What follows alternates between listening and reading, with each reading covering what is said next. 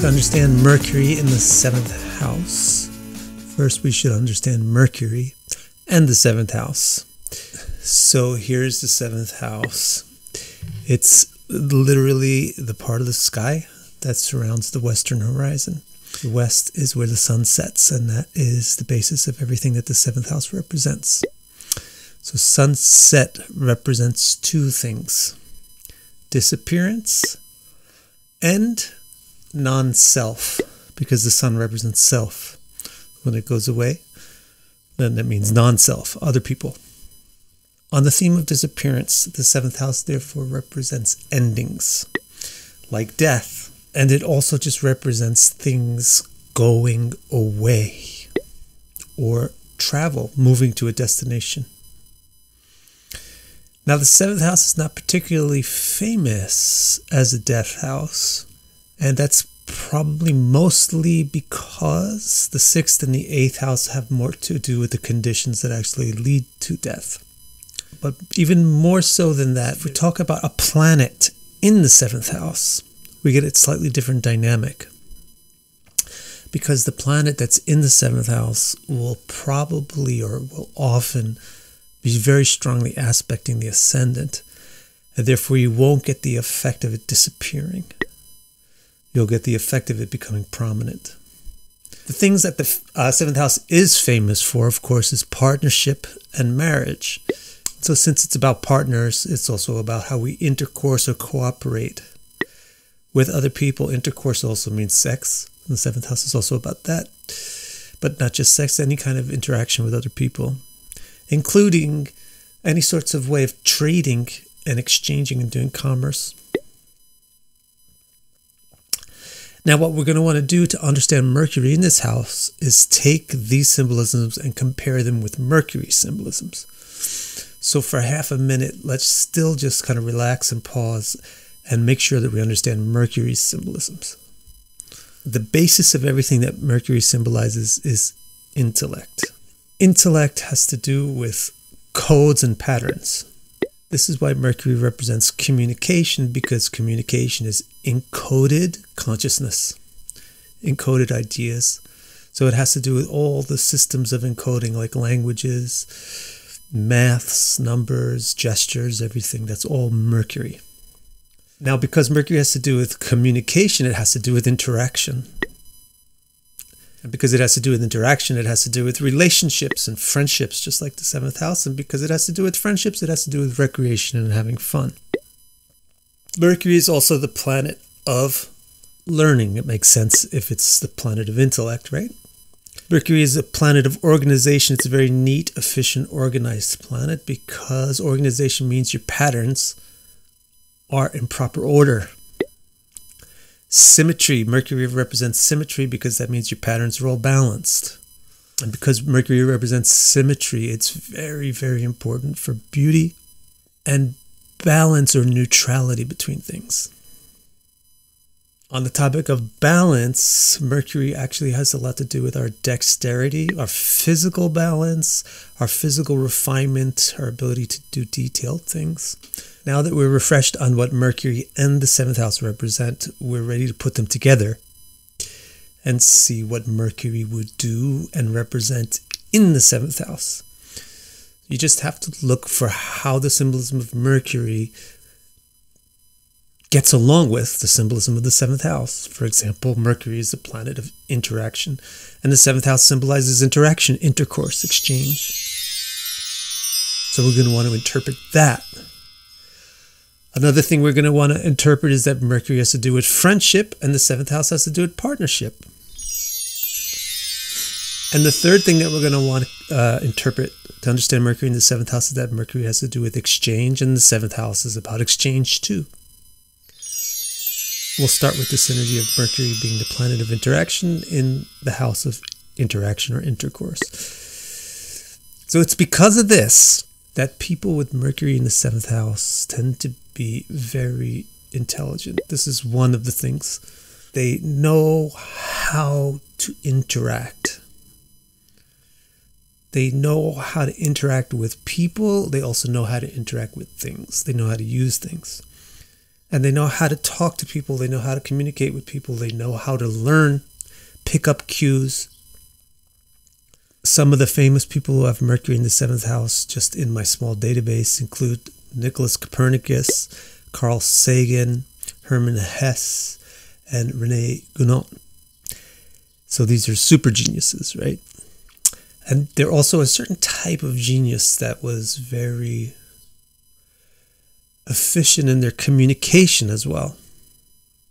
The other thing we said about Mercury in the 7th house is it's the planet of friendship in the house of partnership. So that must mean something important.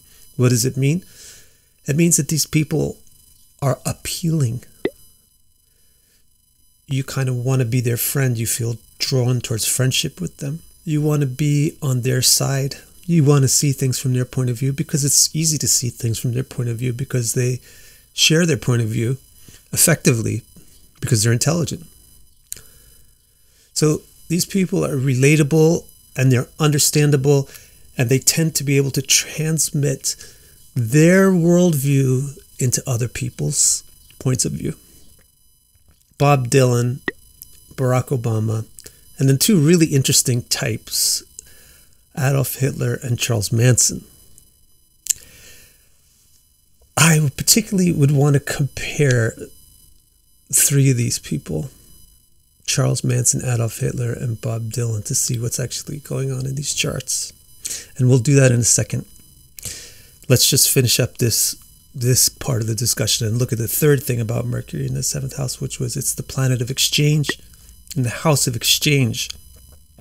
So what does that really mean for our interpretation? It means, again, that they're intelligent. This is the second thing contributing to these natives being very intelligent. Because, again, it means the same thing. They know how to exchange with things. And it also is indicating that they have a flair or a knack for exchange. So they know how to communicate their ideas, their ideals, their points of view in such a way that you feel like they're your points of view. And so they communicate in an appealing way. And so they have also like a flair in the sense of having an art. They have a sort of an art to how they communicate. And another implication of this is that they're quite good with business. They're quite good with money. They're wealthy. It's not really a luxurious type of person. It's kind of like an economical type of person who understands money and therefore gets a lot of it.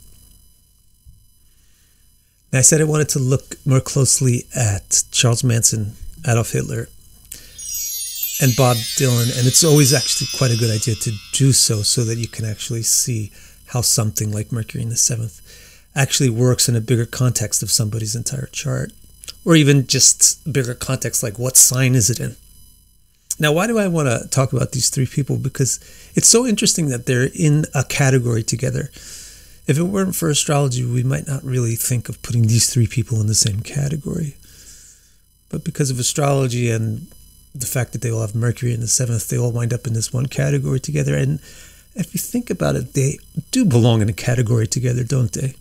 They're all sort of envelope pushers, but especially they're all really good at knowing how to utilize other people, attracting other people to their cause, at knowing how to take their points of view and make them your point of view.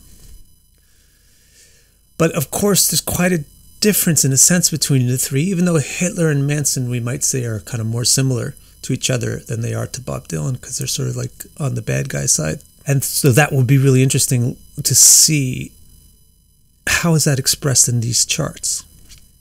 So if we start off right away, we notice, well, Dylan's Mercury in the 7th house is in Gemini. That's pretty nice. That really, because Gemini belongs to Mercury.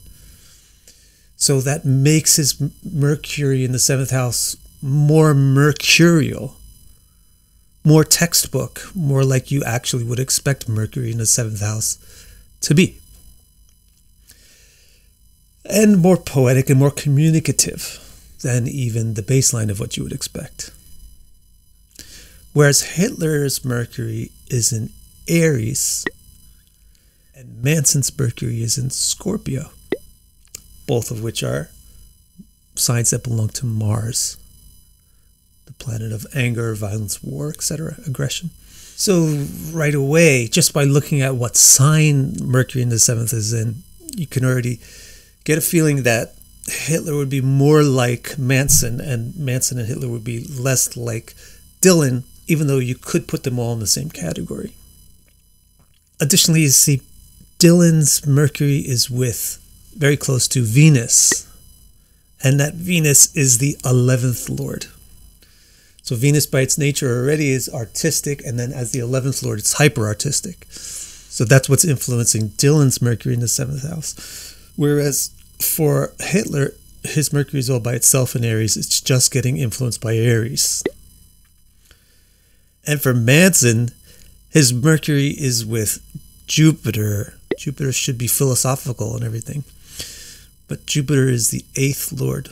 And it's also with Venus, who is the 6th Lord.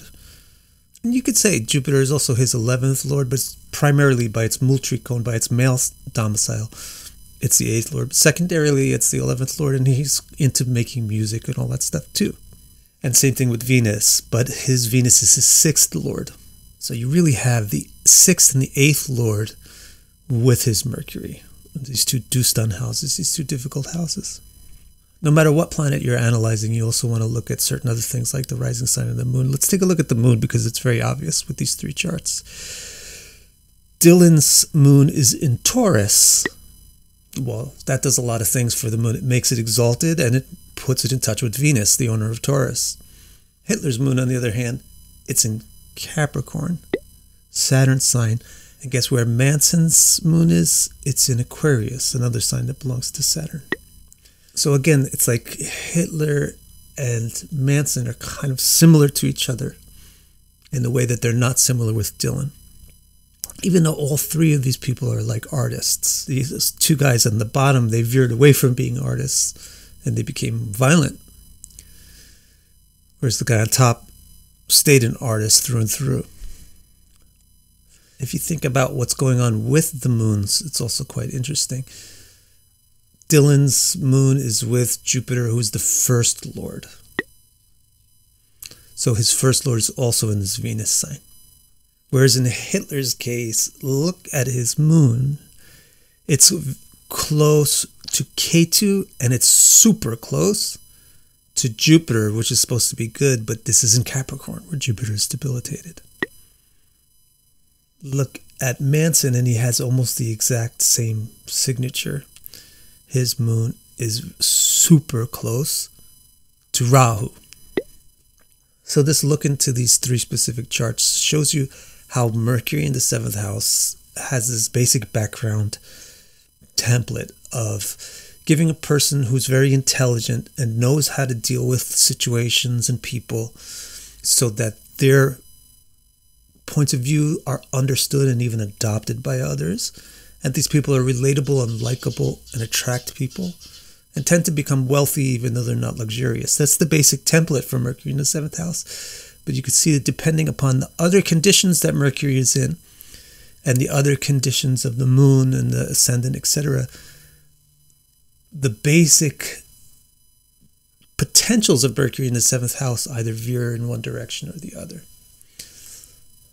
If you want to understand the whole context of your chart, the soil in which your interpretive seeds grow, then visit my website, vicdecara.com, and click Readings.